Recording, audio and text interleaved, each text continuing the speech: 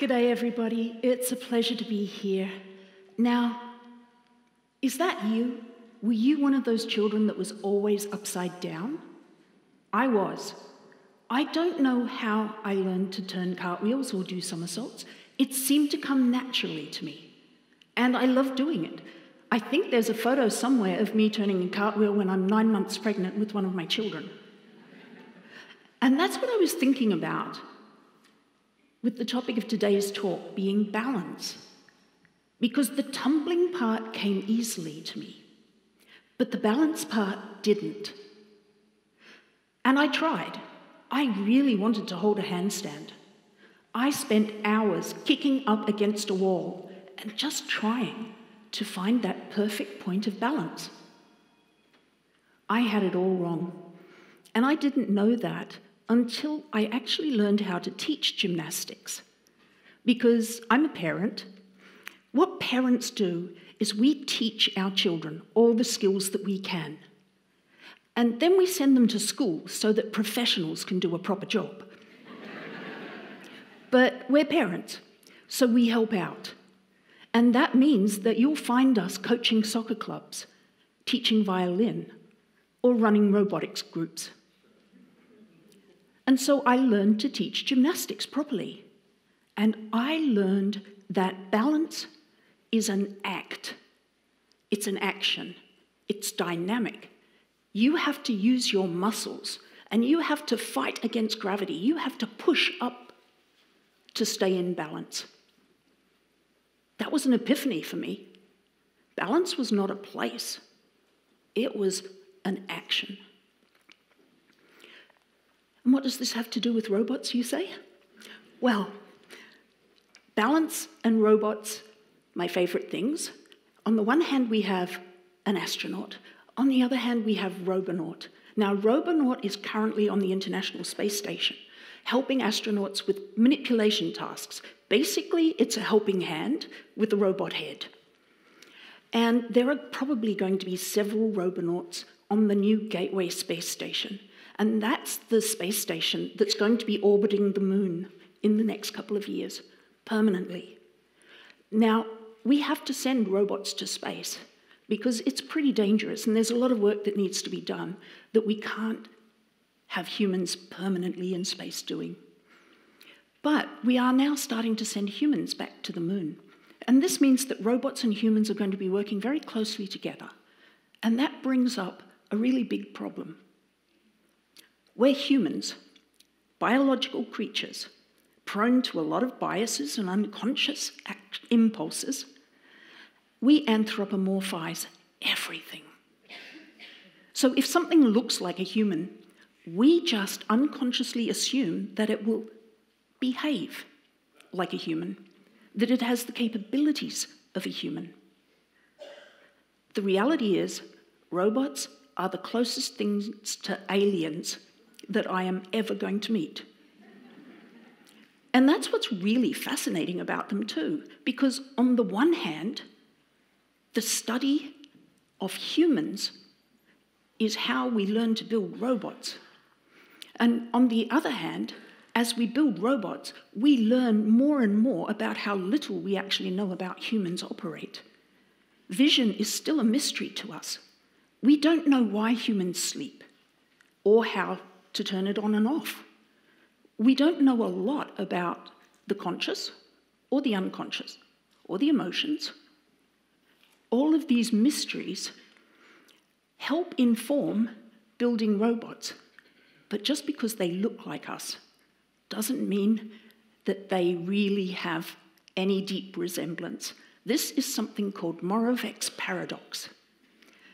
It says that basically the hard things are easy for robots and the easy things are hard. It is comparatively simple for computers or robots to perform at an above-adult level in intelligence tasks, like chess or checkers or Go or Jeopardy. But it is difficult to impossible for them to do the sort of perception and mobility tasks that a 1-year-old can do. In fact, if you try to reverse engineer skills, the hardest thing for roboticists to do is to try to build up the unconscious skills that humans have. Those skills have been honed by millennia of evolution. We certainly cannot translate that to robotics yet. In fact, robots have a lot of trouble opening doors. Perhaps some of you have seen this amazing blooper reel from the DARPA Robotics Challenge in 2015. Now, the robots were asked to do 8 tasks, 8 human tasks that would be useful in a disaster response situation. And in fact, it was modelled on the Fukushima nuclear reactor meltdown.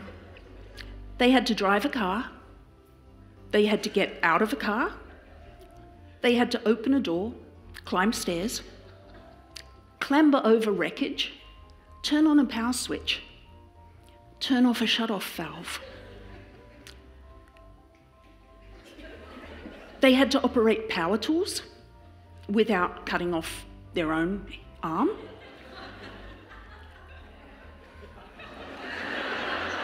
These are skills that we don't put on our resumes.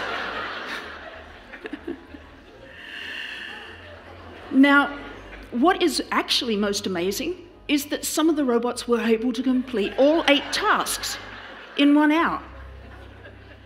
They did succeed, eventually. But one of the stories about this is robots are not very reliable or robust.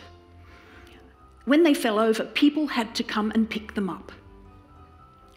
Although Chimp from Carnegie Mellon that we just saw, that has the tracks, not legs, when it fell over, it was able to pick itself up once. But what this says to me is that there are a lot of jobs that robots aren't going to take from people. Picking robots up, for example. That is a totally new job category. So maybe it's because I'm Australian, or maybe it's because of all those cartwheels, but I'm used to looking at the world upside down. And in fact, that's my problem-solving technique.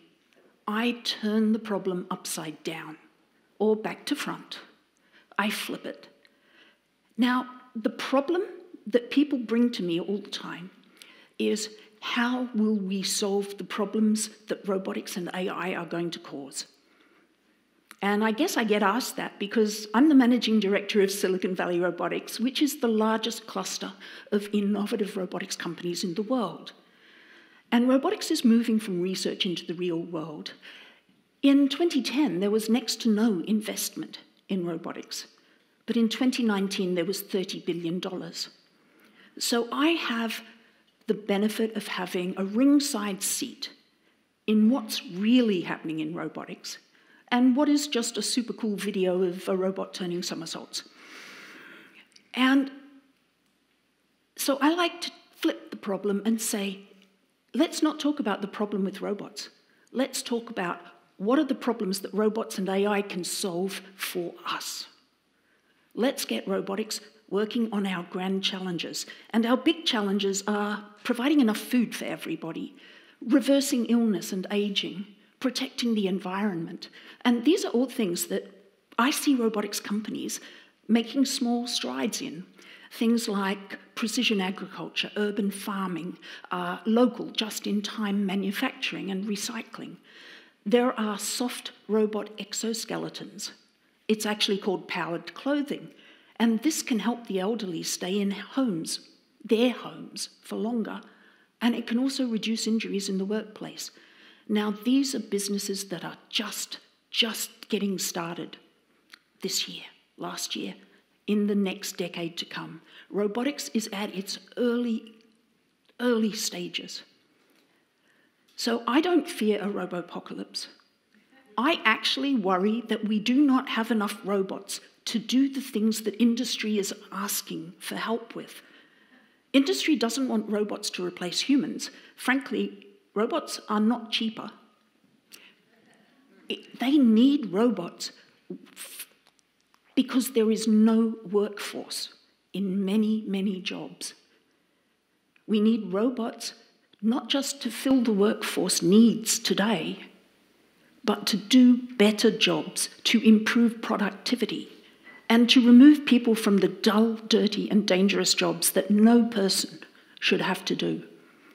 Humans are great at social and creative roles.